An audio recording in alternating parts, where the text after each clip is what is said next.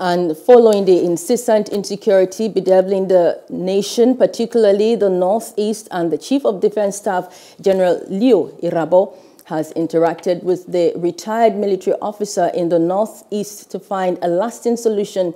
General Irabor said that the retired generals in the Northeast geopolitical zone have a great role to play in curbing the activities of kidnapping, Boko Haram, and all forms of insecurity in the nation. Our correspondent now reports.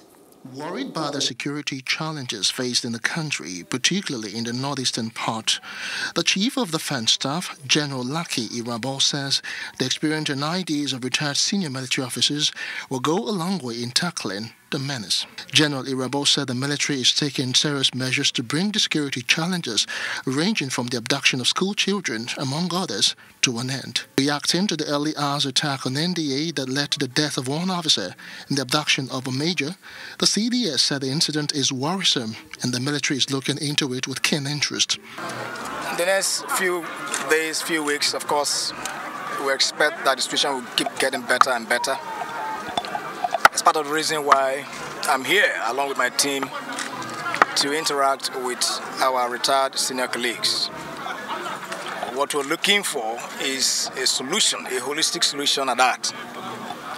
We believe that as we engage with them, they'll be able to open up to us areas that we may not have actually thought of, and things perhaps which they may consider as mistakes that we've made, and for us to make corrections.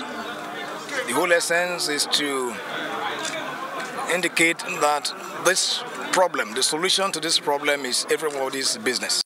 Earlier, the Commander 23 Brigade, Brigadier Aminu Garba, who represented the GOC 3 Division, said the contemporary security challenges in the region call for a holistic approach that entails all hands to be on deck, including the retired senior military officers. As a privilege, hosting the Chief of Defense Staff himself, I must commend the A-Team and, of course, the Defense Headquarters for this laudable initiative of tapping from the wealth of experience of the retired military officers through cross-fertilization of ideas to finding a way forward to the contemporary security challenges bedeviling our dear nation.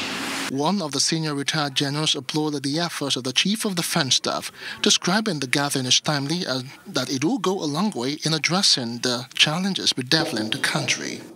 Hello, hope you enjoyed the news. Please do subscribe to our YouTube channel and don't forget to hit the notification button so you get notified about fresh news updates.